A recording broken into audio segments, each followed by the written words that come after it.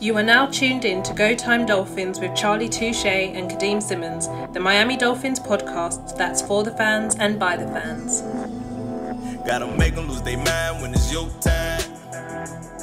And it's show time. Going all out when it's go time. Go. I ain't wasting no time. Gotta make them lose their mind when it's show time. Cause it's your time. Lay it on the line when it's go time. Go. Don't waste no time. Another Dolphins loss. At this point, it's just a matter of how badly do they lose, how heartbreaking, is it a last second defeat? Is it a stay close until the fourth quarter and just not pan out, I guess? 5-yard lead. What did you make of the 26-11 defeat to the Buffalo Bills this week? Like you say, I don't think there's any. It's not a shock. If anything, to be honest, it's a shock that it's as close as it was. I think most people expected this to be a bit of a bloodbath after the week 2 loss to the Bills. To be honest, I choose to look at some of the positives out of this. I think the team performed way better than I expected for the most part today. Seemed like Brian Flores was calling the defense. It seemed a lot more aggressive. I think until the offense kind of hung them out to dry there a little bit in the third quarter, they've been particularly competitive. So I think that the last touchdown probably flatters the Bills a bit on the score sheet. Really, it's more like a 19-11 loss. I'd say some things have picked up. Bearing in mind the defense hasn't really seemed to stop anyone for the past 3 weeks. I'd say that's good. I mean, the offense is still head scratching, but it's funny you said about the defense not getting stopped. Xavier Howard said, and I quote, "We couldn't get off the field on third down. On third down, we expect to get off the field and give the ball back to the offense. We weren't able to do that today." Like that, was it the first or second touchdown where it's like Jalen Phillips has Josh Allen and he doesn't tackle him, and then at that point it's an easy touchdown. Listen, I'm in no way blaming the defense. This was a 3-3 game for a very, very long time. And, at half, it was 3-3. I felt like the Bills were doing everything to give the game to the Dolphins, and the Dolphins were doing everything to not win the game, Jason Sanders, at one point, one of the best kickers in the league, misses a very easy field goal. Right before half, the Dolphins driving down the field, you get that awful turnover. And then at that point, it's just, for me personally, after that turnover, it was like it's gonna be one of those days again. And I didn't expect to win this game. I just wanted us to keep it close and for Tua to have a perfect game. And he didn't have a perfect game. He had the fumble, which we recovered. He had the interception, and of course, Miami Dolphins fans are like, "We'll go get Watson." What do you make of Tua's performance? To be honest, I was happy enough with it. I think he's played well the last few weeks. I thought he played well in this game. He gave up the fumble. That let's be honest, it was on a quick pressure. Does he need to hold on to it? Yes, and the interception. I'll be honest, I don't really care about the interception at the end of this game. 4th down, you've got to do something. Throw it up and give someone a chance. Hell, someone comes down to it, great. If not, you lost the game anyway. So it's kind of irrelevant how it actually panned out. It goes down as an interception. But, I'd rather that than just taking the sack and not throwing it. You might as well at least throw it and see if someone can make something happen. Let's be honest, if you're a team that's 1-6, you don't make things happen and you do all these things to shoot yourself in the foot. I think until you overcome your own mistakes in one of these games, we won't see it get better. You've got to kind of break the back of it by just overcoming these stupid mistakes just once. Like the Bills drive there where we gave away consecutive penalties on third downs to extend the drive. The Bills end up scoring a touchdown. There was nothing to do with the Bills. There was everything to do with us extending the drive for them. That's what a losing team does. Yeah. I haven't even introduced the podcast. It's Go Time Dolphins, the Miami Dolphins podcast that goes not only across the pond but across the world. I'm Kadeem Simmons. Still not got Charlie Touche with us. He'll be back very, very soon. So massive shout out to 5-Yard Lee for joining us. again, spoke to Charlie today. Charlie said, Lee, thank you very much for, jumping in late notice. And, me and you haven't seen each other since the Jags game, which again was just, that was meant to be the turning point of the season. We were meant to win that game, beat the Falcons, and at this point, we're 1-7. The season is officially done. And for me, it's just about seeing what we have. And again, like, as we record, I'm trying to see what Brian Flores said. I'm trying to see what anyone says. I'm seeing reporter Omar Kelly saying that I don't want to start speculating why Brian Flores hasn't talked to the media yet, but this is odd. I think we've had Christian Morgan and David Howard speak to the media so far. No Tua, no Brian Flores. Listen, I'm seeing Miami Dolphins fans basically go back and forth over whether the team should go and get Watson right now. And personally, I think up until that fumble and that interception, Tua had an okay game. It was just same things as we always see. Bad drops. And do you know what? I give credit to the Bills defense. From what I saw, I haven't seen the game back yet, but I felt like the entire game they just sent pressure over and over again. It was kind of like until the Dolphins, that to me, their game plan on defense was until you can show us that you can protect, when we send 5 or 6, we're going to send the house to Tua and, try and beat us that way. What do you think? I mean, if I was an opponent, that's exactly what I'd be doing because we can't hold up. The fumble wasn't great on Tua, but at the same time, the pressure came so quickly, and there's nowhere for him to step up to because everyone else is collapsing inside as well. It's just a basic, fundamental failure of the offensive line at that point, and it's caused problems the entire time. I would say, slightly, he didn't take any of those open shots that he did, that killed him in the first matchup against the Bills, but. I'd play us the same way. I'd send pressure until we prove we can stop it, or until we prove we could beat it.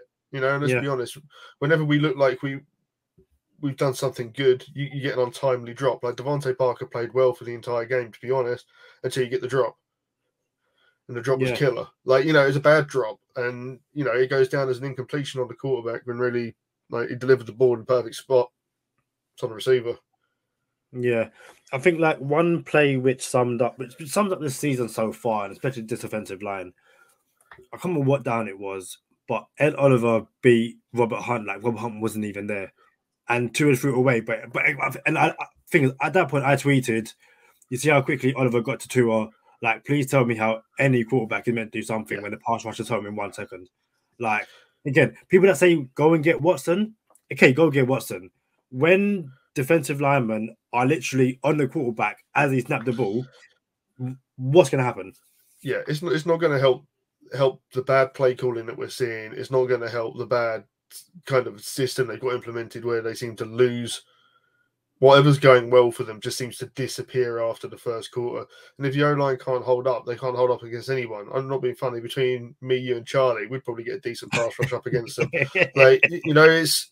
And fine, if you want to go and get Watson to prove the point, fine. But I would say why don't we look backwards rather than looking for the next quarterback? Why don't we look at what Ryan Tannehill did when he got an O-line? This isn't a problem for Tua. This has been a problem for Ryan Tannehill over 7 years as well. Give him an O-line, guy now wins games, goes to the playoffs each year. He'd now be considered one of the top 10 quarterbacks in the NFL. Yeah, that was a fundamental failing on the Dolphins. Nothing to do with the quarterback play. So to be honest, to go back somewhat to something you just said, I'd actually be a buyer at the trade deadline because we don't have a first round pick next year. So I need to do everything I can to fix this. And okay, I'm not fixing it for this season. I'm fixing it for the long term. And it involves getting help in now. Fine, do it. Because I need to know what I've got in a quarterback. And the only way to do that is to fix some of the problems. So I'm actually a buyer at this stage based on the fact you traded away future capital. Yeah. I think there was a throw to Devontae Parker, which there's 3 defensive players around Parker, and that is eye of the needle throw. And again, it's so I saw that and I was like, now tell me that Tua can't, pass the ball through the eye of the needle because he can. There was that 4th down where he threw the ball to Gesicki down the field, brilliant. And again, it always come down to well, why aren't we seeing more of that? Like, I always find the Dolphins make passes to players in the wrong situation. So there's a lot of, RPO slants to Devontae Parker. Brilliant. Make some RPO slants to Jalen Waddle so you can beat someone down the field and off he goes. And, I still think it's, I said on the preview episode, let's not allow Josh Allen to beat us with his legs. Was it first quarter, get the Bills on third down, and Josh Allen scrambles for 24 yards? It's like, how many times have we faced Josh Allen to know that he's going to do that to us? So it's difficult because anyone who listens to the show knows I am a Tua stan. And when Tua plays bad, I will say, Tua, you play bad. I don't think he played bad today. Yeah. And again, people saying that, is another situation where the play callers are playing a vanilla offense because they've got Tua in. It's like, well, I don't think that's the case because, again, Tua, even in a game like today, has elevated the offense somewhat more than what we saw when we played the Bills last time. Let's be honest, the problem last time was Jacoby Brissett couldn't move the ball at all. Like, we moved the ball safely down the field. We had the ridiculous fumble in the red zone, where somehow we managed to snap the ball into Gesicki twice on separate plays. And then we had obviously the missed field goal from a kicker we expect to make it. Like, let's be honest, at the half, it should have been 9-3. Yeah. And those things aren't on Tua. The ball never got to him on the two snaps that hit Gesicki. He didn't make the kick. Like, I'm a big Tua fan as well. Now, I would say one thing that he did wrong, which may be on him, maybe on the coaching staff, I'm not sure, is stop going after Trey White in the fourth quarter. Yeah. I don't care who the matchup is. You want Mike Gesicki and Trey White, so just go somewhere else because he made play after play after play. He's the best corner on their team. He's one of the best corners in the NFL. Like, someone needs to call down to the quarterback. Right, just avoid Trey White. Yeah. But you tried different matchups just every time seemed to be against him. Now, maybe that was just the open guy, the one he felt he could get the ball to. I don't know. Like you say, until we see it back, it's hard to tell. But if I'm on a coaching staff, I'm just throwing it down. So look, just avoid 27. Just go somewhere else. Especially when the other corner was Levi Wallace. But then you have that situation where I think it's might be a curve out or a comeback on the right hand side of the field, and it's thrown to Devontae Parker, and Levi Wallace kind of, I want to say makes the play, but it's just that the annoying thing is, and I said this after the Jags game, I said this after the Falcons game, Tua is at a point where unless he has a perfect game with no interceptions, after the game it's going to be we need to go and get Watson. Stuff. Sure. Yeah. Prior to the game, we're now at a David Watson thing where I don't want to talk Watson as we're doing a review, but I feel like we'd be doing the Dolphins fans a disservice if we don't discuss Watson. So prior to the game, you've got a rap sheet coming out and saying, well, the Dolphins and the Texans have held discussions around Watson. It seems that the Dolphins want Watson to basically settle out of court and get his house in order and make the trade. And it's just like, that is disgusting. Like, the guy has done something. If you're basically saying to him, can you settle your 22 sexual assault allegation so we can trade you? Just leave the kid alone. I did think it was really interesting on whether it was Thursday or Friday when Flores said in the press conference, Tua's our quarterback for the rest of 2021. And everyone seemed to take that as if it was gospel. And I was like, so if we believe every word he said then, why don't we believe it every time before when he said Tua's a quarterback? Yeah. Because if anything, Thursday was the first time he put a time limit on it. Yeah. I mean, maybe I'm clutching at straws, seeing something that's not there. I don't know. But, as far as I said, every time he's been asked, he said Tua's a guy. Like, take it for what it is until they do something that proves otherwise. Like make a trade. Because otherwise it's all hot. It's just hot air. Like, means nothing. I would say, free agency, no one knew what was going on with the Dolphins. Anything we've ever done, no one's known until 10 minutes before it's happened. The fact that people have known about this for 8 months just seems surprising to me. Yeah. We've had the first words from Tua. So this is from Joe Shad. Tua said, miscommunication, bad football, bad operation. Bad operation is a very interesting thing. So obviously, we haven't seen the full quote. But is he saying bad operation on offense, bad operation as a team? He's also said This is from Josh House. I wouldn't question anything that we do throughout practice. I think we work really, really hard. We prepare extremely well as a team. Unfortunately, it hasn't been going our way, but you just have to keep on going. Like, what do you make of what you just said there? I mean, to be fair, he's probably right, because we've seen them play well enough to win a lot of these games. We just haven't seen them play well enough consistently. It seems to be the in-game stuff that's the problem, not the... Like, let's be honest, every time they get the ball to start a game, they go down the field and score with Tua at home. Like, I'm not talking about the Jacoby stuff, because I didn't think he played well as a backup. Yeah. Like, at the end of games, they've been able to score. Like, okay, they didn't today, but they were playing one of the better teams in the NFL today. Like, let's be honest, if they won the last 2 weeks, we'd be far less upset about a loss today. 100%. And again, it's it's one of the things where even we expected to beat the Jags and beat the Falcons, and we expected to lose to Buffalo. Like, even the most diehard positive Dolphins fan looked at the 2 games against Buffalo and go, at best we split it. At best. Yeah. Everyone else said we're losing both games to Buffalo. Like, the positive to take today was that we lost by 15 points. That's a positive. Like, we lost by 15 points and left arguably 10 points on the field. Yeah. And last time we gave up 35 points and lost a quarterback for 3 games. So I consider today probably as good as it could have got. Like, if anything, I'd be more worried if I was a Bills fan right now, because that game was far too close for far too long. Yeah. Against a 1-6 team. Yeah. I think the defense played well. I think it definitely made a difference, Brian Flores calling the plays. I mean, I'm guessing that's what happened. He had the play sheets always seemed to be on the radio every time they flashed him on the sideline as if he was calling the plays. They seemed more aggressive. They played better. Let's be honest. They were able to stop this team more often than they've stopped any team in the last 4 or 5 weeks. So, I think it had an effect. I think I'm of the opinion, like, I know everyone wants to sack the front office and everyone wants to sack the head coach. I'm keeping them all right now, and I'm letting them go through the growing pain. I don't believe they forgot how to coach, because right now I've got an 8-game sample size this year compared to the last 32 games where we had him down as a coach of the year candidate. I don't think he suddenly forgot how to do that. So I'm just going to go through the growing pains and suffer it this year. If I end up giving up next season, fine. Let's be honest. All the teams that have got new head coaches this year, a lot of them are struggling too. It's not as simple as plug in a new head coach and everything's fixed. Essentially, a lot of the fan base want us to do what the Jets have just done. New quarterback, new head coach doesn't equal instant wins. So I'm going through the growing pains. I'd go through the growing pains for a third-year player.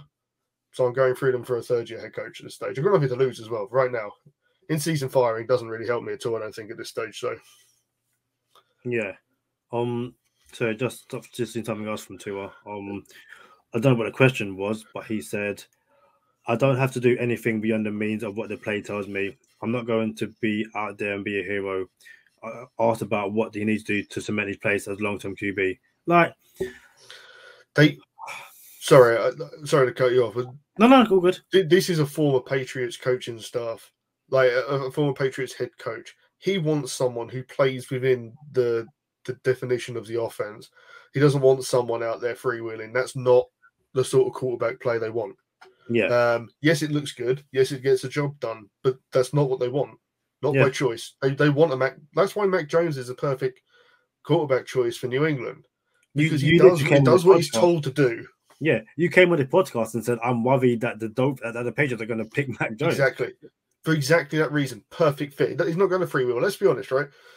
You don't see Mac Jones or a quarterback that Brian Flores wants make that lateral that Josh Allen tried to make today.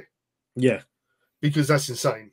Like, yeah, they're a good team, and yes, they should be beating us. You shouldn't be part of it. Like, just suck it up, take the sack, move on. It's also like it's some of the routes that our receivers are being told to run. To me, they make no sense. So again, even if we bring in Watson and we're making these, we're getting Jalen Waddle on these 5-yard drag routes. What's Watson going to do outside of he might make a guy miss and then tell Waddle to go deep, and then throw it deep as he's kind of falling over. And yeah, maybe one or twice it's a massive play down the field, and we go, yeah, great. And the other times it's an interception. We go, dude, why did you just do that? It's like I'm in no way comparing Fitz and Watson. In no way am I doing that. But we literally just came off a quarterback who it called Fitz magic. But again, it's like Fitz. He's also called Fitz tragic. Yeah, exactly. And I'm in no way saying Watson is a Fitz tragic, Fitz magic kind of quarterback. I'm in no way saying that. But I can understand at the end of last season when the Dolphins were 10-6 and people thought, well, if you chuck Watson in this team with this defense and you give him Will Fuller, Jalen Waddle, then yeah, the Dolphins are going to win the Super Bowl. We are 1-7 right now, and the defense can't stay off the field. What is Watson going to do? You know, and also you give away all your capital to try and fix any of the problems that you do have. All of a sudden, you've got 2 expensive corners that you're going to need to replace at some point. You've got Will Fuller on a 1-year contract. You've got Devontae Parker coming to the back end of a contract. You've got Mike Gesicki, who needs a contract, and you need O-line help badly.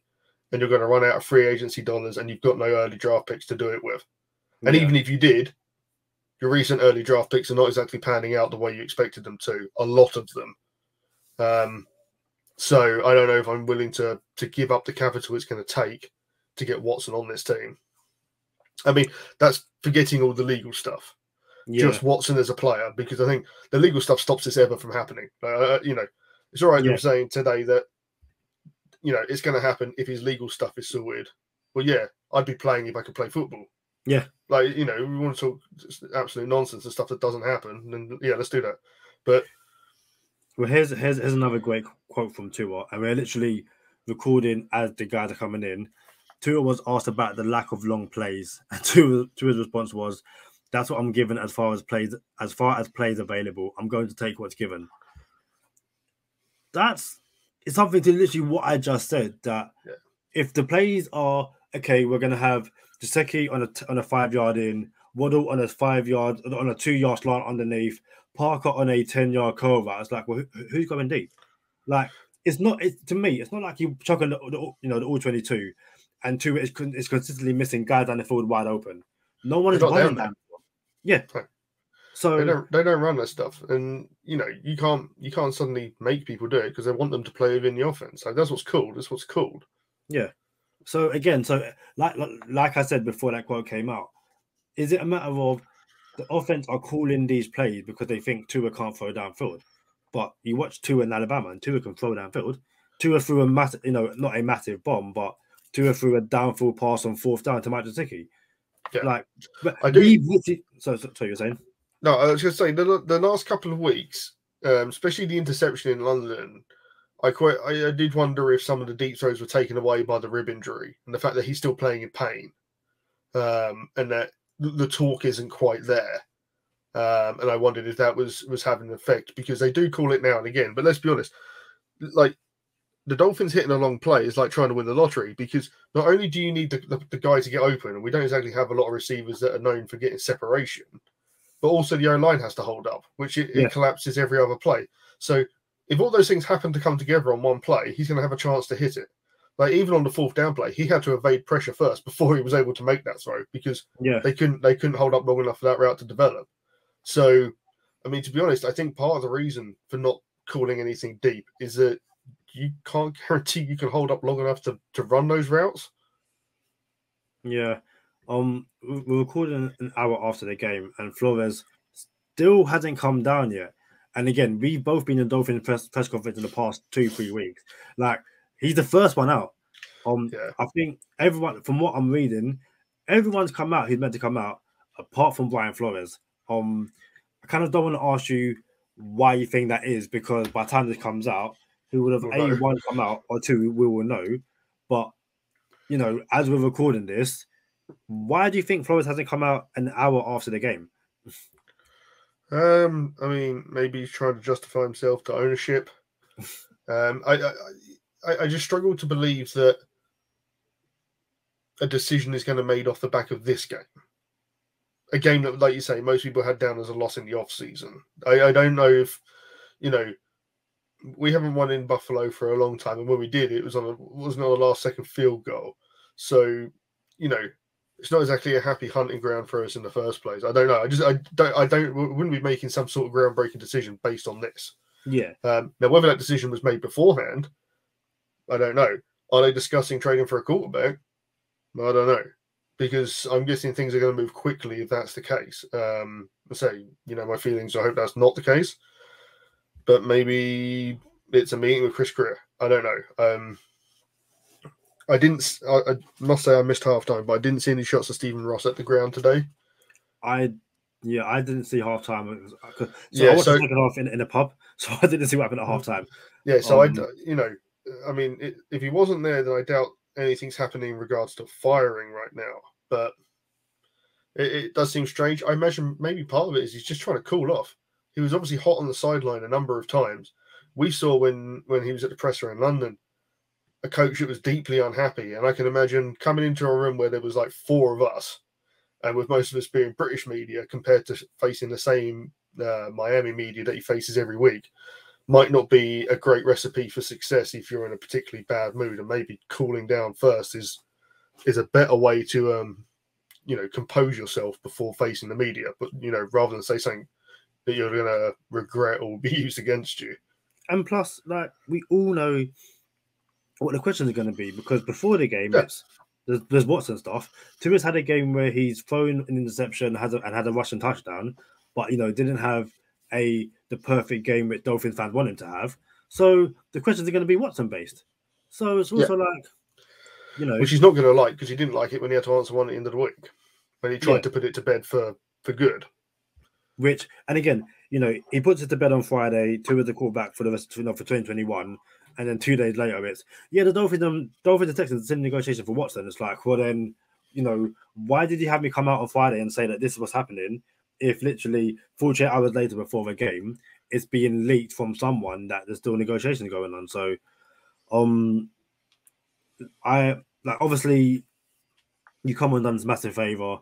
I don't see the point in trying to stay here and pad this out until Flores comes out, because Flores isn't going to tell us anything, nothing at all. Because he doesn't. He never does.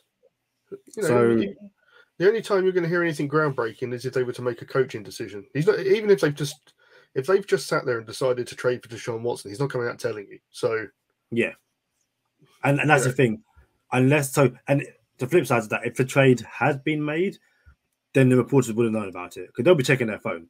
So if the trade has been made, then there's nothing Flores can do about it, because they'll have it on their phone. Ratchet would have said the trade being finalized. You ask Flores, and it's like, well, it's cast out of the bag. So what do you want me to do? So he's going to come out and he's going to say we need to execute better. He's going to say we can't take as many penalties. He's going to say we can't have as many drops, and we can't have as many what's the word I'm looking for? Fundamental errors when it comes to those penalties. A bunch of those are pre-snap penalties. They can't happen. Yeah. And the thing is, I know people really hate what Flores said in his press conferences, but again, what do you want him to say? We all know what's going on. Like you say, we know what the questions are going to be. We already know what the answers are going to be. There's no, he's not going to come out and say, "Yeah, we were terrible." Yeah. Right? Even if they were, that's not. He can't say that. So, yeah, who knows? Listen, I said this would be a short episode. We'll jump into bonus time very, very quickly. I think I'm at a stage in this season where I don't see the point in doing hour-long reviews of games the Dolphins have lost, because it's upsetting. I'm just happy to sit at 2 a.m. in the morning, and I can But stay tuned for bonus time. Thank you very much for working with us so far this season. It's been an ugly season, but what can you do? Go time Dolphins. Make sure you like, share, and subscribe. Before I even jump into bonus time, Lee, where can they find you? Plug the podcast, plug everything you can. Just at Dol-Fan UK Pod and 5 Yard Lee on Twitter. But I try and stay a bit more positive about things. try and look at the upside of things. Let's be honest. So we all see what the bad is, right? Let's try and pick some good out of it. Let's see if there is some improvement. I think there has been in the last few weeks. I don't think it's as I don't think it's still spiraling downhill. If anything, I think it's getting better. Yeah. you know what? And I think, if anything, that's an even better reason to go check out the podcast, because you probably get a lot more positive vibes than you do here. Flores is now out in the press conference, so we'll kind of see what we can do in bonus time. But, for Kadeem Simmons joining me this week, 5-yard league, hopefully, fingers crossed, Charlie Touche will be back next episode as he, overcomes pneumonia. But, like, share, subscribe, go Time Dolphins. All right, safe. Podcast that's for the fans and by the fans. Gotta make them lose their mind when it's your time. And it's show time. Going all out when it's go time. I ain't wasting no time. Gotta make them lose their mind when it's show time. Cause it's your time. Lay it on the line when it's go time. Don't waste no time. Cool, man. So very, very quickly, and I will keep it very brief. Oh no, we didn't mention this. Preston Williams didn't play for disciplinary reasons. What did you make of that? I'm not surprised. He was literally pictured laughing after dropping a pass last week. I can't imagine Brian Flores is going to stand for that, whether they're winning or losing. Quite frankly, just not good enough. Yeah. And at the moment, let's be honest, Preston has no worth to us. He played awful last week when he was healthy, and the rest of the time he's not healthy. He's undrafted. Yeah. Just move on, take a chance on somebody else. Yeah.